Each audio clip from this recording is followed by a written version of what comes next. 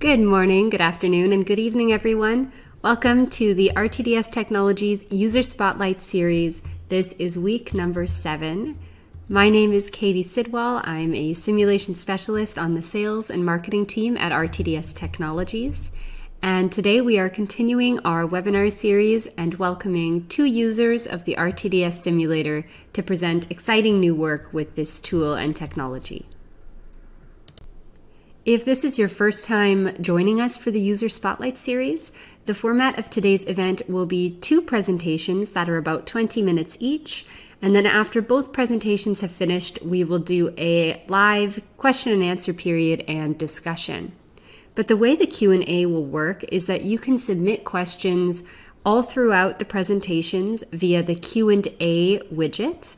It should be on the left side of your screen, or you can access it by pressing the Q&A button in the icons toolbar at the bottom.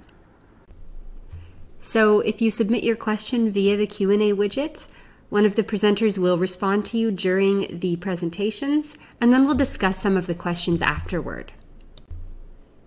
If you're watching on demand right now, you can still submit questions, and we encourage you to do so, and those questions will be responded to via email. There is also a chat widget, and we really like seeing familiar names there, seeing some new people. So please head to the chat window and you can introduce yourself, let us know where you're from, and it's nice to virtually meet you and to have you here today. And finally, before we start our first presentation, I want to point you toward the Handouts widget. If you can't see the Handouts window, you can go to your icon toolbar and click on the icon that looks like a piece of paper. And this will allow you to access the slides for the presentations today. And it also contains a link to a survey, and we would really appreciate it if you could give us some feedback. It's a really quick survey. You can do it at the end of the session today and let us know what you thought. That would be really helpful. Probably the most important thing that the survey gives us is what you want to see for upcoming topics for webinars. So please feel free to provide some suggestions and we will try to provide that content for you. Okay, without further ado, I'd like to introduce our first presenter. Shailendra Singh received a PhD degree in Power Systems from the Indian Institute of Technology, Banaras Hindu University, Varanasi, India, and an M.Tech degree in Electrical Engineering with a specialization in Power Systems from the National Institute of Technology, Kurukshetra, India. He was a visiting research scholar with the National Renewable Energy Laboratory from April 2018 to October 2018. He also worked as an assistant professor with Graphic Era Hill University, Bhimtal, India, and Graphic Era University, Dehradun, India, from 2012 to 2014. Currently, he is working as a lecturer electrical engineering in the Board of Technical Education, Government of Uttar Pradesh, India. Dr. Singh was the recipient of Bhaskara Advanced Solar Energy Based 2018 Fellowship, supported by the Department of Science and Technology of the Government of India and the Indo-US Science and Technology Forum, New Delhi. He was awarded POSOCO Power System Award under doctoral category for his research work organized by the Power System Operation Cooperation Limited in association with Fundamental for Innovation Technology Transfer, IIT Delhi. He has published various research papers in repute journals and conferences. Dr. Singh is serving as a reviewer in various journals and conferences such as IEEE Transactions, IET, Elsevier, and Wiley Publications.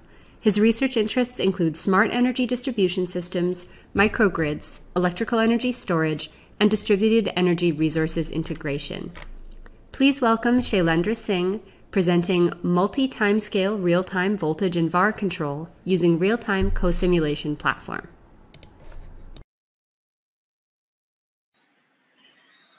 Thank you for the nice introduction, and hello everyone. In this webinar, I'm going to present some research work on multi-time scale real-time voltage and VAR control using real-time co-simulation platform. The outlines of the presentations are as follows: overview of electrical power distribution network, then concept of volt-VAR control, followed by time horizon control and proposed multi-time scale control, then real-time implementation, real-time co-simulation platform, followed by conclusion and future work. So overview of the electrical power distribution, I will give brief idea about distribution network. So broadly, distribution network are categorized in operational wise as passive distribution network and active distribution network. In passive distribution network, power flows from substation to load and that is unidirectional power flow. But nowadays, integration of distributed energy sources such as DERs, wind power, photovoltaic power have the direction of power flows in both directions. So now power flow direction is not uniform; it is bidirectional power flow.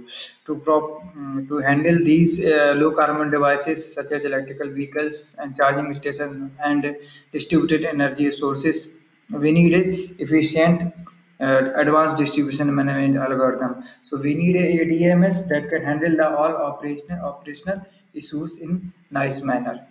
So this whole architecture referred as a active distribution network.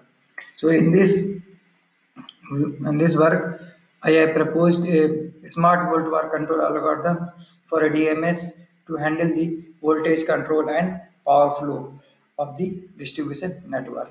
So concept of volt var control. The concept of volt var control means voltage of the distribution at with and gradually decreases as the distribution line length increases. So voltage drop occurs due to distribution lines resistance.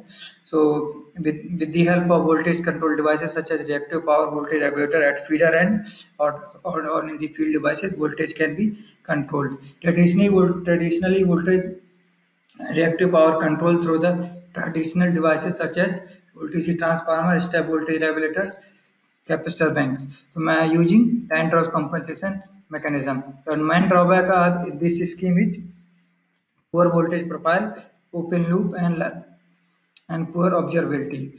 So the proposed work is here: smart volt var control algorithm. Smart volt var control algorithm uses traditional devices as well as utility devices such as distributed energy sources, especially focusing on smart inverter based voltage control.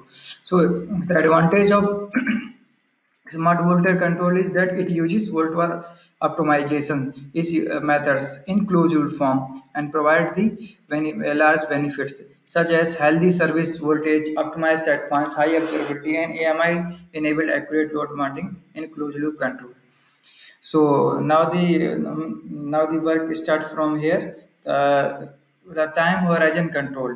The time horizon, the control can be categorized in two parts: slow time scale and fast time scale. So it is defined as a multi-time scale control. In multi-time scale control, what we did, suppose we have a 24 hours duration. This duration is categorized in an 1 to capital N number of parts in solid black arrows. Then this n number of parts, suppose 1 to 2, is further sectionized 1 to small numbers as shown in solid arrows. So if we see these arrows are further divided in another section of time. So this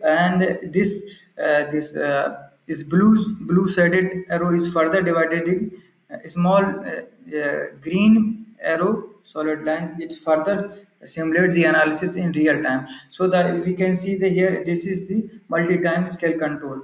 So in multi-time scale control, we had, as earlier said, the slow time scale and fast time scale using slow acting devices, OLTC devices, OLTC SBs and CBs, and fast acting devices using smart inverters. So next, control framework. The control framework in divided as slow time scale control devices. Duration generally minute to hour, minute to seconds, and VVO scheduling is done through OLTC, CBs, and voltage regulator or step voltage regulator or smart inverters. Control approach. Control approach generally use aggregated approach using centralized or decentralized control. In fast time scale control, time duration up to few seconds, VVO scheduling is done through the using smart inverter devices only. Control methods generally used in autonomous approach using distributors or local control. So methodology in this study we have considered using STS using STST via centralized model predictive review and fast time scale control using local control using troop controller. So in this we can see that centralized control with local control framework has been proposed to analyze the impact of multi-time scale control.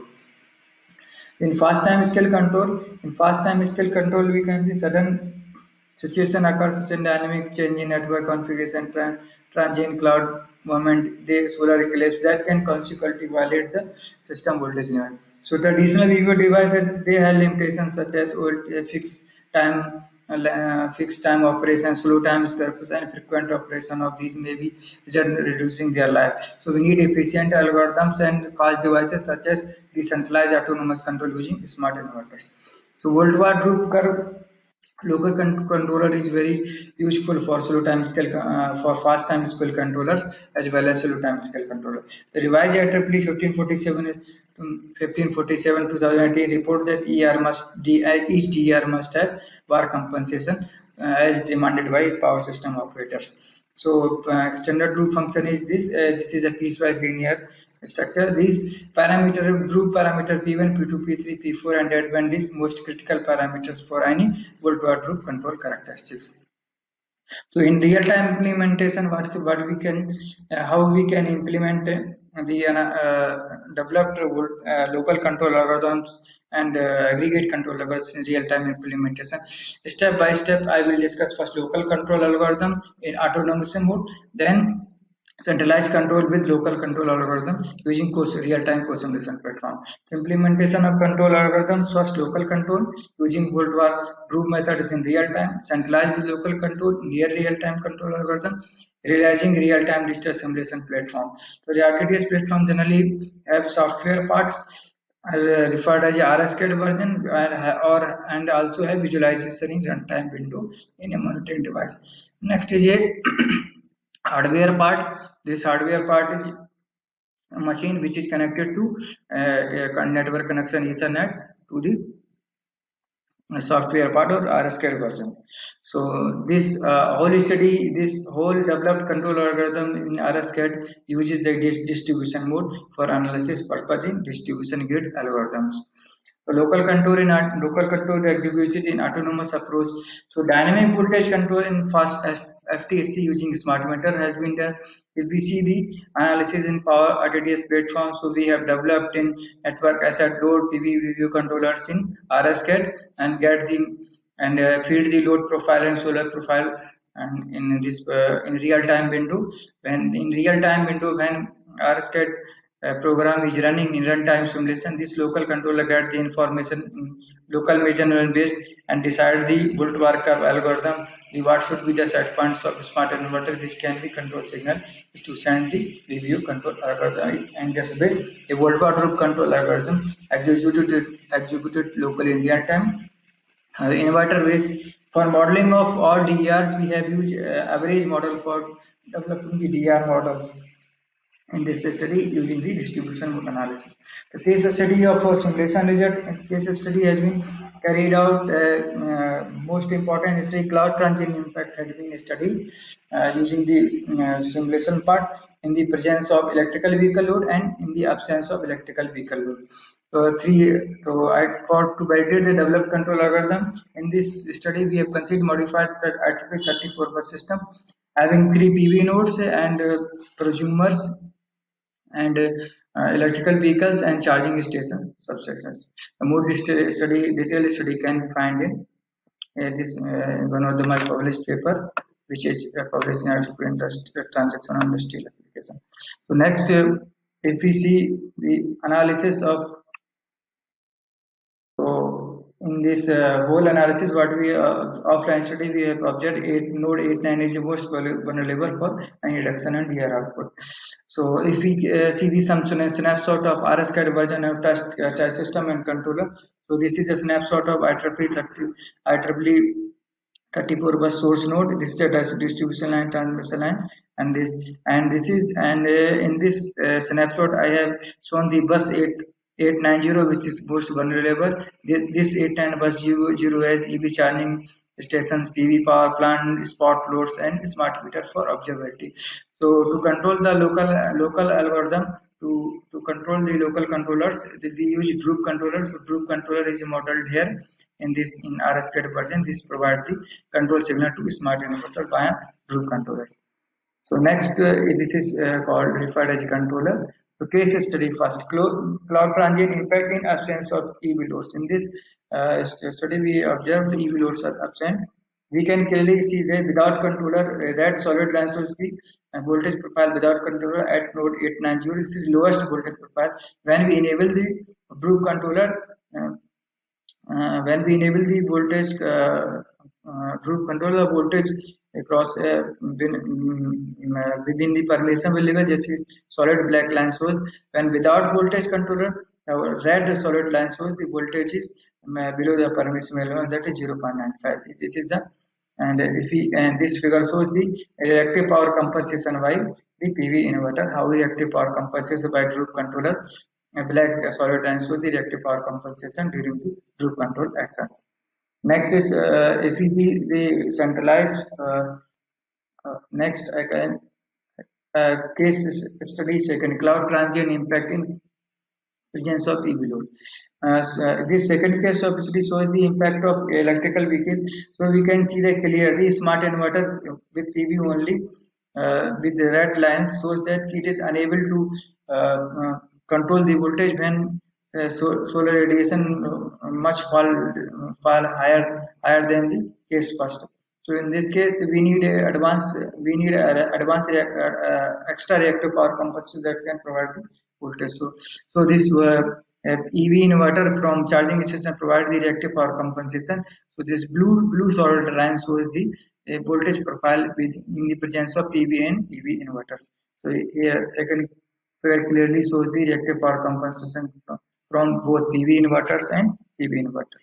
Now if we see the this is first I controlled only local control action autonomously. Now for centralized the local control algorithm, in this study voltage control is done in both STSC and slow time scale FTSC using the traditional VVC and smart inverters. So this is centralized control algorithm and this is the local control algorithm. So this is centralized and local control algorithm set up through the external agents such as Python or MATLAB, whichever is in this study I have used Python. So for this I have developed real-time code simulation platform, which we like discuss in further slides. So real-time code simulation platform. So real-time code simulation platform is developed in the integration of three softwares RTDS, Python, and OpenDSS.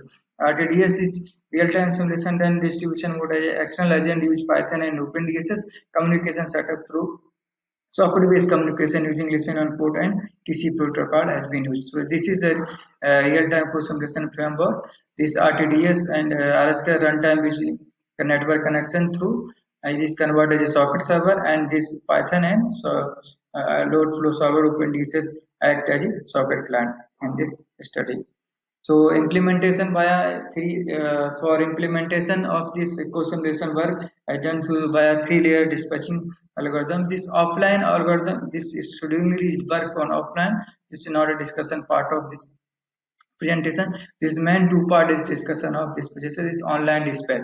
Dispatch layer, this is online and real-time control. Again, so dispatch layer is work for 15 minutes interval near real-time analysis.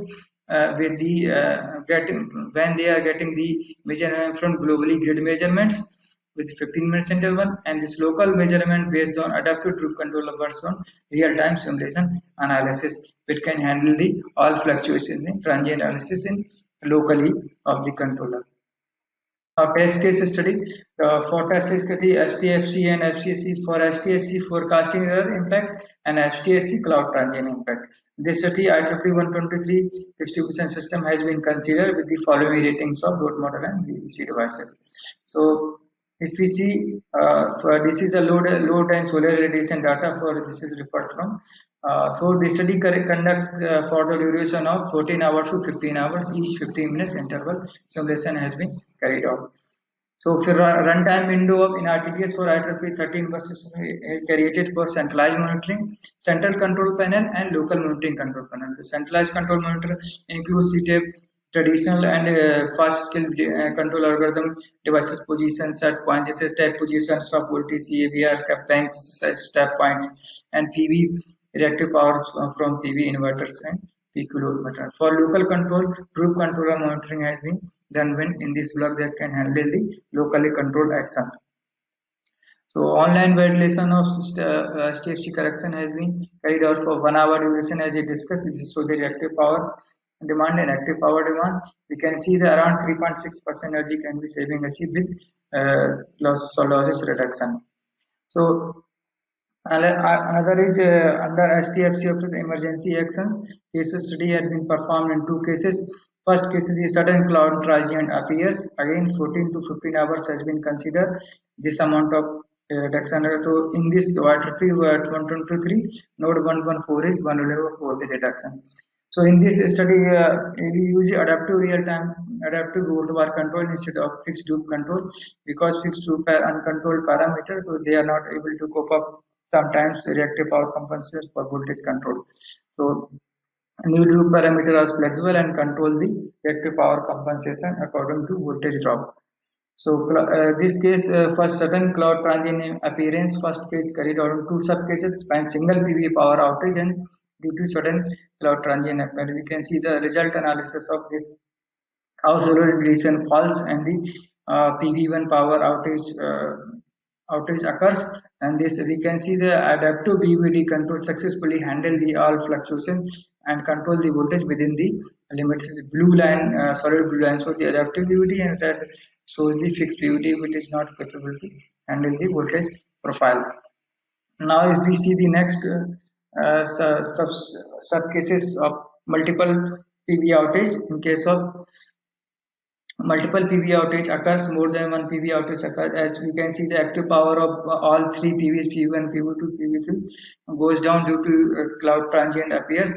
In this case, we can see the analysis how adaptive VVD successfully handle the voltage profile and maintain the feeder voltage limits again. So again, fixed VVD is not unable to handle the voltage profile. So reactive power compensation through all in PV inverter type. Though PV1 and PV3 providing the reactive power support, and PV2 is still not able to provide, still not providing any reactive power compensation due to their own limitations, or maybe they have fixed their rating parameters are different of group controllers. Okay, in case second sudden cloud transients appears, sudden cloud transient disappears. In this case, when we have a cloudy day and forecasted accordingly, and sudden cloud disappears and DR power output increases. So in this case, over voltage power maybe appears. So in this case, in this test study, we have observed PV3 is most vulnerable for over voltage.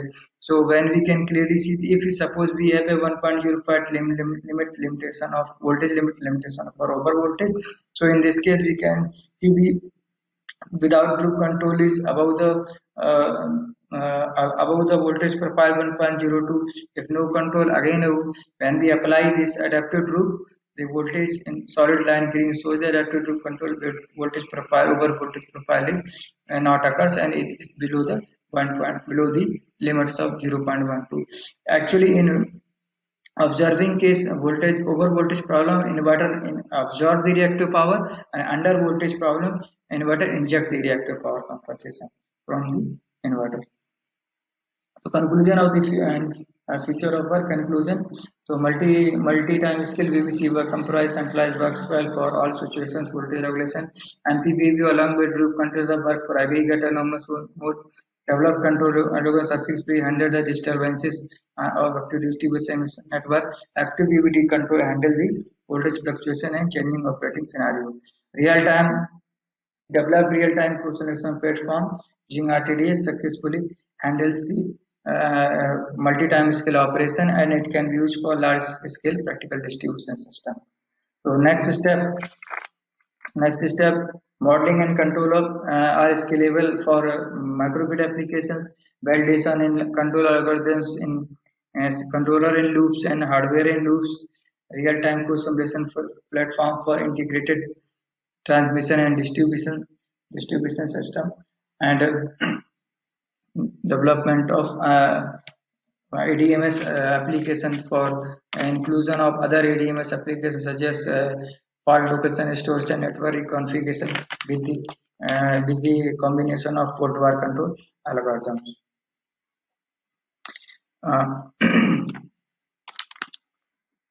Thank you. With the acknowledgement of this park funded supported by TBHU and India Science and Technology Forum and DST, Government of India. I would like to thank Power System Engineering Center and NREL for their suggestion and valuable suggestion and support. Thank you so much. So thank you. That concludes my presentation. Thank you everyone for your kind attention. I look forward to taking your questions.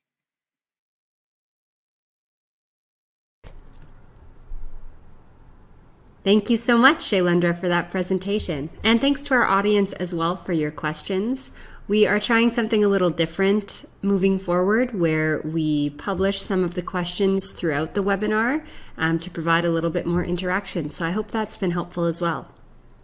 Now it's my pleasure to introduce our second presenter. Arman Ghasaei received the BSc degree in electrical engineering from the Isfahan University of Technology, Isfahan, Iran, in 2011, and the MSc degree with high honors in electrical engineering from the Iran University of Science and Technology, Tehran, Iran, in 2014. He's working towards pursuing his PhD degree at the Center for Applied Power Electronics, University of Toronto, Ontario, Canada. He's the recipient of several awards, including the Ontario Graduate Scholarship and the Queen Elizabeth II Graduate Scholarship in Science and Technology. His research interests include control and operation of microgrid-based distribution power systems. His expertise includes dynamic control of converter-interfaced distributed energy resources, formal supervisory control of microgrid systems, and offline time-domain performance evaluation and real-time hardware-in-the-loop performance verification of microgrid control systems. Please welcome Arman Ghasaei presenting RTDS-Based Supervisory Control Performance Verification for the AC Multiple Microgrid Systems. Thank you, Katie, for the introduction. And hello, everyone. My name is Arman, and my presentation title is RTDS-Based Supervisory Control Performance Verification for AC Multiple Microgrid Systems. Before I start the presentation, I would like to acknowledge that the work in this presentation is part of my PhD dissertation under the supervision of Professor Reza Iravani. And the RTDS-based simulation platform that I use in the work is a property of Center of Applied Power Electronics at University of Toronto. Outline of the presentation is as follows. First, I'm going to explain why microgrid. What are the motivations and challenges, and why we need a concept called supervisory control. Then I'm going to introduce the multiple microgrid system, its value proposition, and an interesting application for First Nation communities in Northwest of Ontario. Then I'm going to describe the developed hierarchical supervisory control system, and finally supervisory control performance verification via RTDS PLC-Next platform. Distribution systems are changing, such that there are more penetration of renewable energies and EV charging stations. And these are acting as either intermittent generation sources or intermittent loads, which cause the system operator to not have a clear information about what's happening in the distribution system.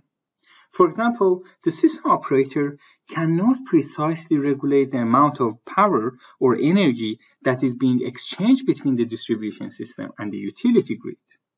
Or let's say if the transmission line is subjected to a lightning and because of protection system, the transmission line opens, then the distribution system will be in a islanded condition. But because again of the lack of knowledge that the system operator has, it will completely shut down the distributed resources and EV charging stations, which means imposing anti-islanding policies. Microgrid, which is a collection of distributed resources and loads, can be a solution to provide coordination for distributed systems and to resolve the issue of imposing anti-islanding policies, for example. And a key component in operating a microgrid is a storage system, which is fast, bidirectional, and dispatchable.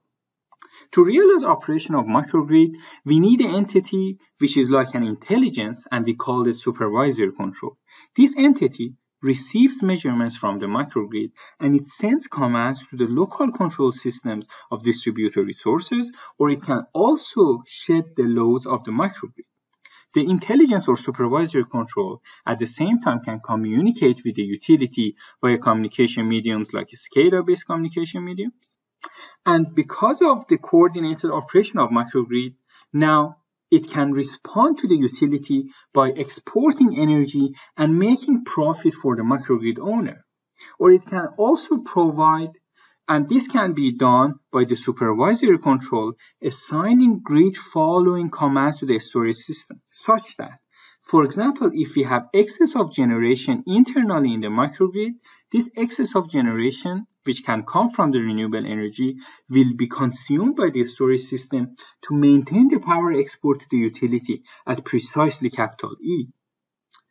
The microgrid can also provide emergency power provision functions, which means responding to emergency power that the utility requires by exporting power and making more profit for the microgrid owner. This adds to the reliability of the system. Not only that, so in this condition that we're exporting power, if let's say we have shortage of internal power in the microgrid, the supervisory control can detect that and can command the storage system to dynamically discharge and compensate for the shortage of power. And also, again, if the transmission line is subjected to lightning, or if the transmission towers topples because of a flood, and the electric connection is lost between utility and microgrid, which means that microgrid becomes islanded, then the intelligence or supervisory control can detect this as a discrete event and can command the storage system to start forming this islanded system, which means forming the voltage and frequency. In such condition, we may discharge the battery too much or charge it too much. For example, if we charge the battery too much and its state of charge hits a predetermined upper safe range, then the intelligence or supervisory control detects this as a discrete event, and it can command the output generation of the renewable energies to be curtailed, to discharge the storage system and recover its SOC back in the safe range. We also can have a condition of too much discharge on the storage system, which can result in SOC of the storage system hitting a predetermined lower range.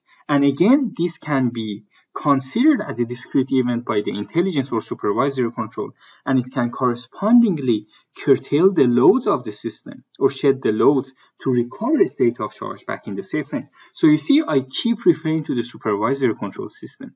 So realizing a microgrid is all about a functional supervisory control system. But the key question is, does a distribution system look as simple as what we are seeing here? Of course not. Distribution system composed of multiple feeders located at different geographical areas. And the key point is that components in this distribution system can be at different operation states. For example, state of charge of batteries can be at normal or critical levels, and they are not necessarily at the same SOC level. Or at one geographical area, we can have sunny condition. At another geographical area, we can have cloudy condition. We may have wind blowing at one geographical area or not. So you see, we have a system with many scenarios. And we can have one feeder being disconnected from the system, or we can have multiple feeders being disconnected. So we are encountering a distribution system with many operational scenarios. Of course, this is just an example, but to proceed with a very simple case of two operation conditions per component, for this example, we are looking at roughly 131,000 possible scenarios that should be covered by the supervisory control system. And of course, for more components, this number will exponentially increase.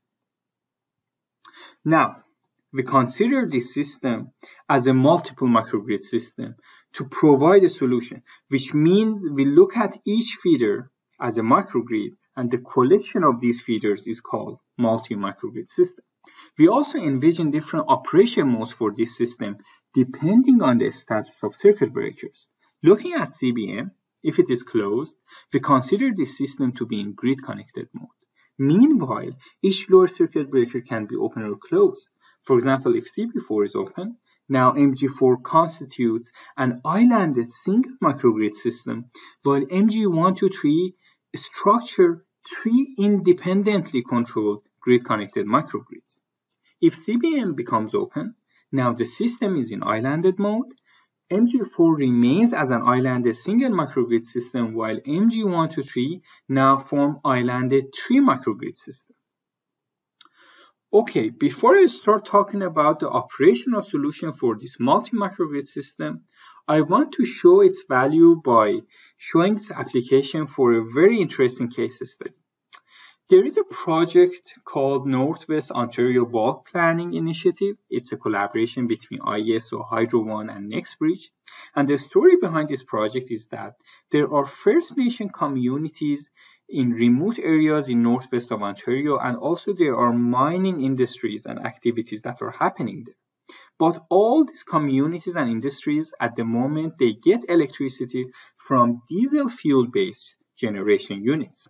And the cost of those units in terms of producing electricity is 9 to 10 times higher than the case that those people have access to the provincial generation or the grid.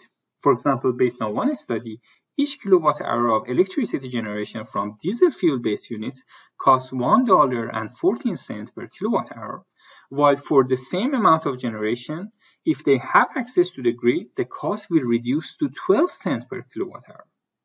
And the IESO and Hydro One, they are planning to reinforce the transmission line in northwest of Ontario by adding roughly 475 megawatt of capacity, and eventually the anticipated cost reduction of producing electricity is $1.5 billion per year.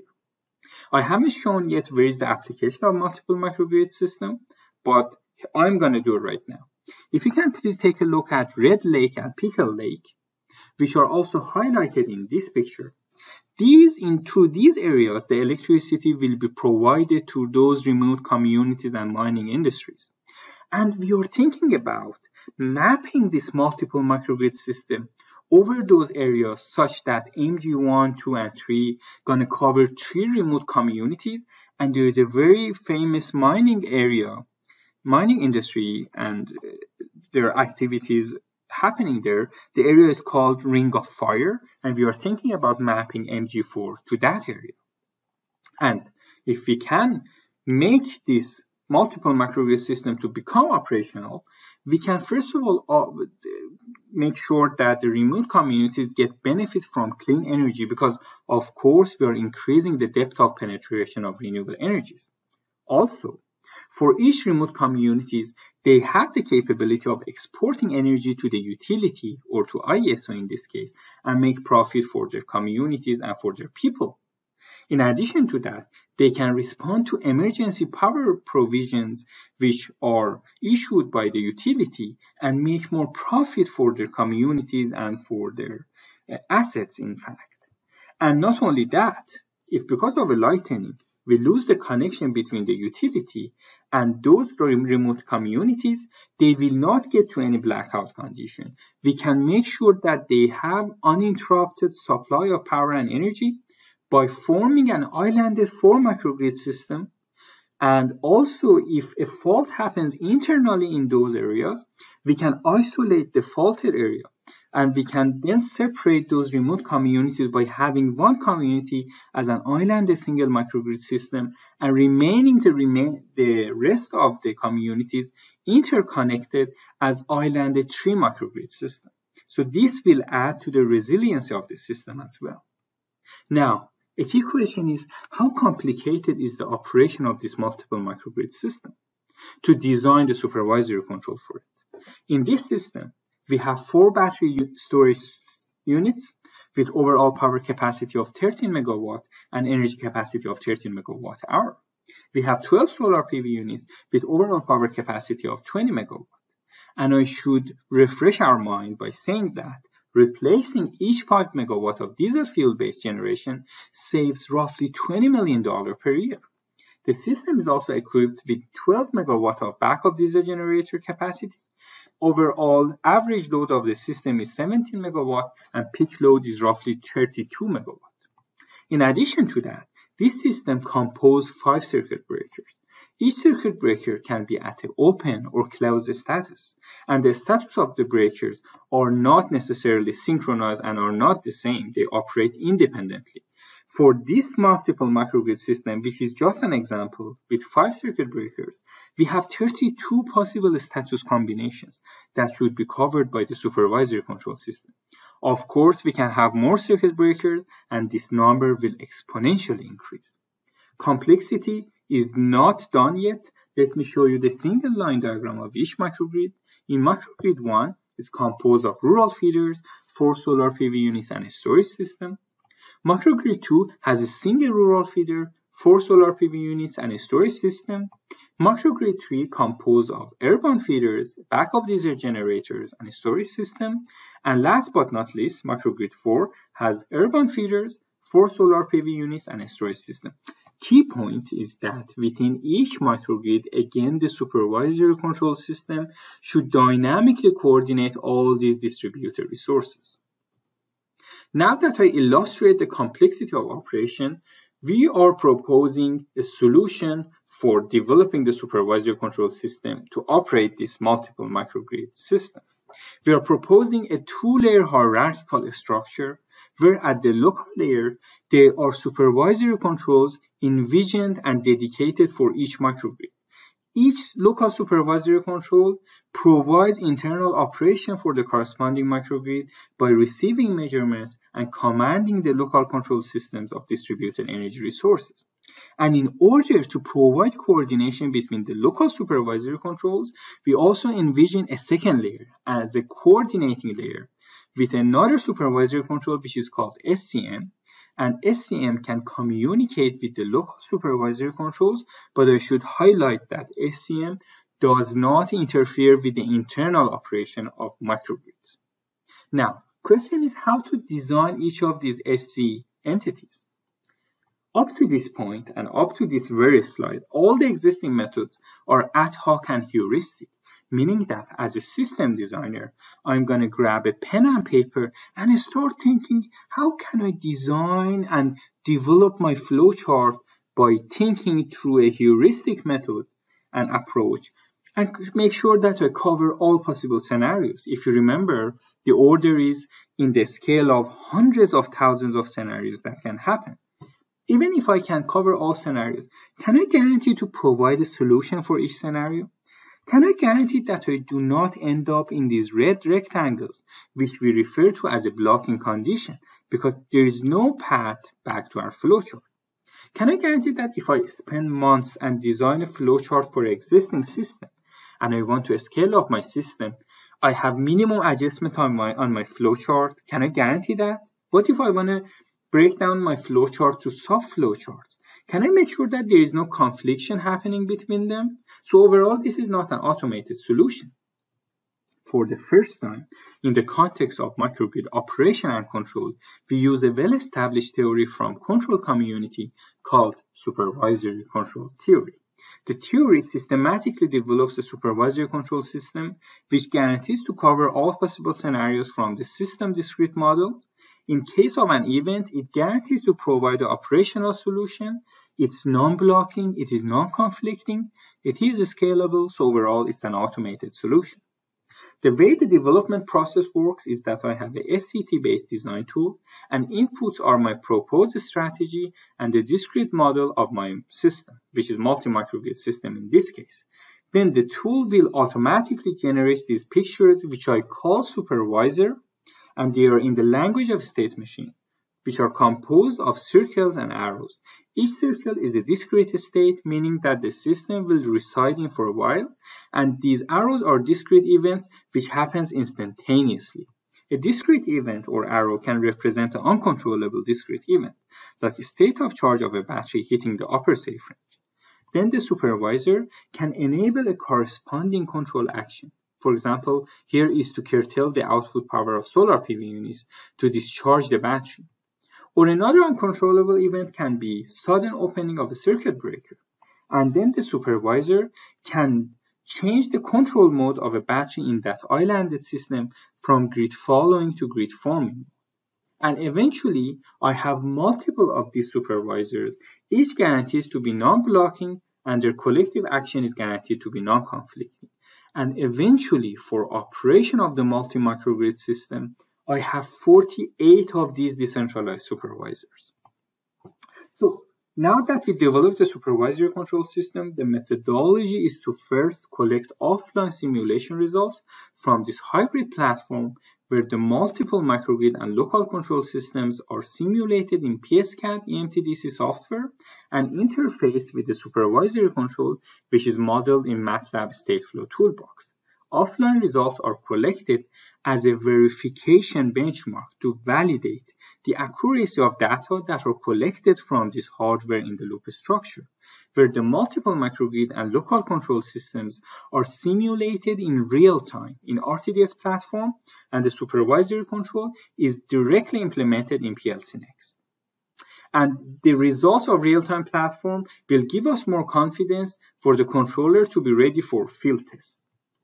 So thanks to the availability of 5 racks at Central Applied Power Electronics, I could simulate this extensive system over the infrastructure that I had, the real-time RTDS simulator, such that I distributed the system, the multiple microgrids, based on the processing power of each rack and the complexity of simulating each microgrid. For example, the order is MG4, MG2, MG3, the sub-transmission network, and MG1. Because MG4 is more complicated in terms of simulation, and we have more processing power in rack 1. And eventually, thanks to the fiber-enhanced backplane connection between the 5 racks, I could simulate this extensive system with roughly 600 electric nodes and 18 distributor resources in real time with a time step of 80 microseconds. I also hardwired the real-time simulators of RTDS with PLC Next platform, and the hardware-in-the-loop structure is shown in this picture. I also have a map of the hardware-in-the-loop signals. On the left side, I show what is happening, what we have internally in the RTDS platform. We have access to 19 PB5 processing cards, which are connected to analog and digital cards and GTNet card via fiber optic connections. Then 26 analog signals goes to PLC Next, and 4 analog signals comes back to RTDS. 31 digital signals comes to RTDS, and 5 digital signals goes back to PLC Next. So we have wealth of information through IO's connections. Also, to represent the communication between host grid, utility, and the multiple microgrid system, I enabled Modbus TCP protocol between PLC Next and GTNet card. To verify the performance of supervisory control system, finally, I'm going to show you 2 case studies. First case study is regarding voltage support function of the supervisory control system, where the multiple microgrid system is initially connected to a strong host grid with short circuit ratio of 12.2 at PCCM, and it is importing real and reactive power of 6 MW and 6 MVAr. Then at time equal to 32 seconds, the SCR drops to 0.1, and voltage at PCC 1, 2, 3, 4, and M, which are PCC 1, 2, 3, 4 are shown here, and PCCM is here, voltage will drop, and the voltage value at PCCM is received by SCM at 32.031 seconds. 32.030 seconds. In 1 millisecond, SCM determines new values for range of power import and reference values for voltage to be regulated at PCC1 to PCC4, and in order to support voltage at PCCM. These commands are received by local supervisory controls at 32.040 seconds, and in 1 millisecond, local supervisory controls issues commands which are received by the corresponding batteries at 32.050 seconds. And as a result, voltage starts increasing at all PCCs and supported at PCCM at roughly 1 per unit. I also showed a case that supervisory control does not provide function, and as you can see, the system will collapse. Of course, because of the voltage support function, the amount of real power import is reduced from 6 MW to 1.5 MW, and now reactive power is exported to the host grid in order to support voltage. I also show a comparison between offline and real-time results, and the close agreement validates the accuracy of data that are collected from hardware-in-the-loop structure. And the deviations in all voltage values comply with IEEE 1547 standard. Last case is intentional islanding of the multiple microgrid system, where initially the system does not exchange any power with the utility. Then at 5.011 seconds, because of an internal issue with the utility, SCM decides to open CBM. The command of opening receives by CBM at 5.012 seconds, and the open status is received back by SCM at 5.020 seconds. Then in 1 millisecond, SCM issues grid forming commands, which are received by the local supervisory controls at 5.022 seconds. The local supervisory controls at the same time collect state of charge of the corresponding battery. And in this case, SOC4 is below a safe range of 10%, so charging state is determined for battery 4, while for battery 1, 2, and 3, multi-slack bus state is determined. And finally, all these states are received back by SCM. The operation is confirmed because 3 out of the 4 batteries are forming the grid, which are battery 1, 2, and 3. And eventually, the local supervisory controls will command the batteries at 5.028 seconds to form this islanded multiple microgrid system. And I also collected the results of instantaneous voltage and frequency at PCC 1, 2, 3, and 4, which are shown in this picture. And the deviations in instantaneous voltages and frequencies are complying with IEEE 1547 standard. So both illustrated case studies verifies the performance of supervisory control in a hardware-in-the-loop structure where the multiple microgrid system is simulated in real time in RTDS platform. Thank you so much for your attention. I will be more than happy to hear your questions. You can also have my email for future correspondence.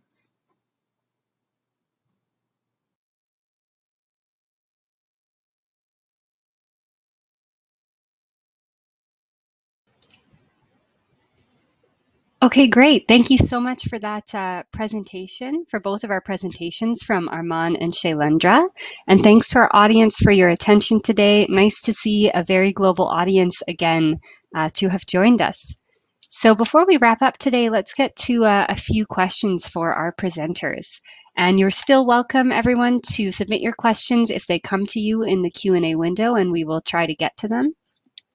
So let's start with a question for Arman. Arman, I wonder if you could talk a little bit more about the PLC Next platform that you used and how that worked and how it was programmed, and particularly how fast is the data exchange between the RTDS and the PLC Next? Sure, Katie. First of all, I want to thank for moderating this session. And can you hear me? Yes, loud and clear. Okay. So regarding the question, PLC Next is a state-of-the-art platform that is developed by Phoenix Contact. And a unique feature about PLC Next is its processing time, which is unlike conventional PLCs, is much faster than them. I could achieve 1 millisecond of processing time for PLC Next. So I would say the unique feature is its processing time. And another salient feature is about the implementation process that I have.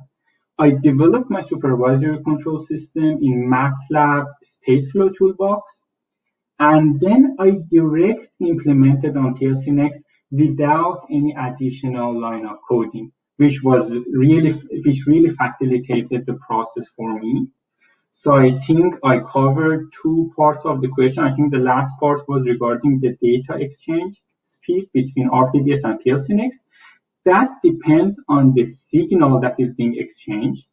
Some of the signals are representing time-critical events like opening of a circuit breaker, which I exchanged with transmission rate of 2 milliseconds, and the communication latency at each time interval was in the order of microseconds because I had I/O infrastructure.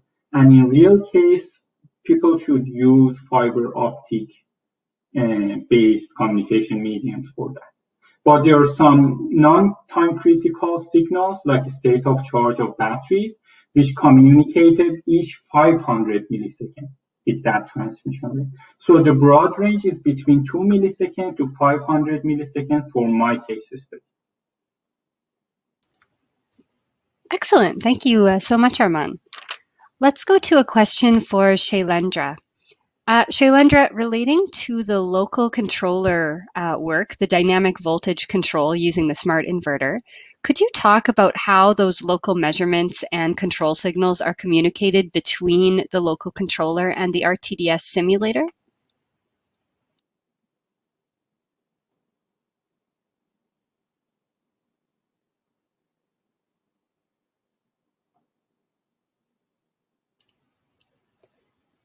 Shailendra, are you with us to address the question? Hello? I am Hi, not we can audible? hear you. Audible? Hello? Okay, fine. So when we actually when we run the simulation in RTDS in actual real time, so actually when the inverter based local DR controller get the measurements locally measurements uh, as it simulation is running in distribution mode, so it has a larger simulation time than power system mode. So in this study I have used around 150, I think 150 or 120 microsecond. So when any reduction in occurs in power out DR power outage, so that corresponds to voltage drop occurs that nodes. So resulting that deviation in voltage in that node, controller have a deadband range. According to deadband range, it try to select the operation of voltage controller. So maybe it depends upon control voltage higher range or upper lower range. So it selects, and then after the few cycles, it trigger the output. That is, suppose if a voltage drop at t equal to t naught, so reactive power that time q0, then next q t plus 1 time the reactive power controller proposed local controller trigger the reactive power at t equal to t plus 1 according to voltage profile of t naught. So that's measurements coming locally and getting the control through local controllers. If we talk about how local controller work in controlling with like co-simulation platform, as smart inverters can work on both time scale, slow and fast time. In fast time scale is generally we required very much fast control action, like it is actually communication free local controller. It does not communicate to any other controller or others like centralized controller or something to get the output. It gets the measurements locally and produce the output signal according to local signal. This is local. But when it worked with centralized controller, so as I discussed in co-simulation platform, each 15 minutes interval we are getting new set points of smart inverter. So smart inverters gets 15 minutes interval, each interval reactive power compensation set points, but within 15 minutes it's something occurs like transient or something occurs. So that times it's not communicating the central controller. It depends upon local controller. So it will compensate the reactive power according to need, addition and subtraction of reactive power in centralized control algorithm. So after 15 minutes, it again reset by the central controller. So that's way it communicate the reactive power compensation voltage control through locally and centralized control. Excellent. Hello? Thank you, Shailendra. Let's go to a question for Arman. You're talking about multiple microgrid systems for supervisory control applications. How exactly do you find these systems available in the real power system? Is this a network configuration that exists, and how do you go about finding those? Sure, that's a great question. So multiple microgrids usually compose of feeders which are in close electric proximity to each other. And electric proximity means that they are usually in close geographical proximity as well.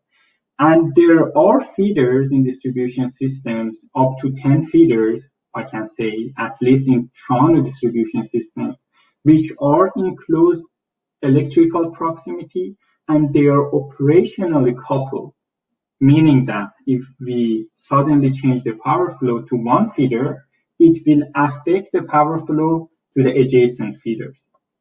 So those are systems which can represent the multiple microgrid system, and they are prevalent. Excellent, thank you. Before we close, let's go for a question for both of you. Maybe we'll start with Arman, but my question is about the representation of DERs with switched models versus averaging models to represent the converters. And I'd like to hear a little bit more about which representation you chose for those and why. Sure. So the type of representation really depends on your case study and your objective. In my case, because the objective was to evaluate and verify the performance of supervisory control system, the average model was good enough to represent the average behavior of the multiple microgrid system. For example, my supervisory control system does not need to react to switching harmonics. Those are not piece of information which trigger the supervisory control system, or those phenomena, I would say. So I proceeded with average model. Meanwhile, to make sure that my average model its accuracy is validated, I compared the results of switching model and average model for a single DER. Then I made sure that my average model is accurate in terms of results. I then took the frequency-based or average model to represent my whole multiple microgrid system. Thank you. Great. Shailendra, I wonder if you would comment on the representation of DERs in distribution mode. I'm totally agree with Arman. Actually, this is what you ask. This question is very important for me also. When I am going to any like interview or any panel, they just always question you why you are using average models. If suppose if any person is belong to power electronics field, then it mostly triggered this question. How we are designing your converters, then I am explaining the things, but they are not getting the thing. This is the very I am problem also getting in any other interview also. So I am explaining that times it depends upon problem. What are the problem choosing? What's your problem? So depends again. It depends upon your problem. If you are using doing problem which does not depends upon much time, real time, which work upon it near about real time, or it's a time scale problem. So if you are working if you are studying like transient study, I think that time maybe actually I haven't worked on this. I have worked only in average model, because for my study it model suits for it suits for all studies like. But when we are going for sub transient study, then we have to design our converter whatever they are studying in their model, like Arman what did it. But if you are studying the problem like a distribution system, where you have sufficient time, there is not such any condition within few seconds your system going to collapse. So in that case, where you have sufficient time of operation, distribution system have large sufficient time of operation. You can control your devices according to your time scale. So in that scenario, average model I think best suited for study. Like this, you can use as available in RTDS-RSCAD library distribution board. Actually, before developing any like getting the average model, built average model in RSCAD version, I also developed my average on model with the help of an real person. 2018, I think that time early stage of distribution mode of coming in RTDS. So that I asked some RTDS person. I met him PS general meeting 2018. How we go for this average model, all these things. So then he clearly helped me and says, after a couple of months, you will get new models in RSCAD library. Thanks to RTDS person, they also helped me that time. So this is the prime problem. Again, I am going to discuss. I am not so clear about these things, but my perception, my vision is clear that if you are studying a time framework in distribution mode, or your problem is not related to much more time dependence, like islanding, where few seconds is matter for your study. If you have allowable for few seconds for your study, then average model is sufficient and work profusely. And I have proved in my PhD thesis also. So you can work on this and get some analysis on like fast control devices and distributions. Excellent. Thank you both for those comments. And yeah, it's good to hear about RTDS support being involved there. Those average models, were implemented in the past couple of years. So that's good to hear. I think before we close, I will have Arman maybe flesh out a question that is happening in the chat window. The question is, in the case of making inverter-based DERs grid forming, is there any way to implement virtual inertia in the grid side converter of the wind farm in the RTDS or in PSCAD? And we can't penetrate 100% renewables because of the grid following feature. This is a good philosophical question about a more inverter-based network. So Arman, if you want to give your comments, that would be great. Sure, thanks Mohsen for the question. It's a pretty comprehensive question. So regarding the first portion, which is about emulation of virtual inertia, yes, there are a couple of techniques like nonlinear frequency power curves that are incorporated in local control systems. Or there's another method called virtual resistance that, to the best of my knowledge, is embedded in local control systems to represent the natural inertia that exists in rotating machines. There are a couple of techniques. And regarding the second portion where Mohsen asked, we can't penetrate 100% renewables to the grid, I am not sure if he's referring to utility grid or to microgrid. If you're connected to the utility grid, not having natural inertia in our distribution system is not an issue because the host grid acts as a slack bus and it maintains the frequency and the voltage of the microgrid if it is a strong host grid. But if you're in islanded mode, then yes, not having natural inertia is more controversial. But in that case, I had a 100% renewable-based microgrid, islanded microgrid in my study, because you're using a dispatchable unit like battery system as the slack bus or the grid forming unit, which takes care of regulation of voltage and frequency, then not having natural inertia is not an issue to keep the system stable and up and running. But for sure, this is a big challenge, because not having natural inertia, we are going to encounter a system with different characteristics. From control point of view, from protection point of view, this is the challenge right now. So I hope I could address the question, but Mohsen, if you have any more comments, please let me know. Yeah. Fantastic, thank you. I think we're out of time, so we will wrap up. If you're listening on demand, I encourage you to submit questions via the Q&A, and those will go by email to our presenters.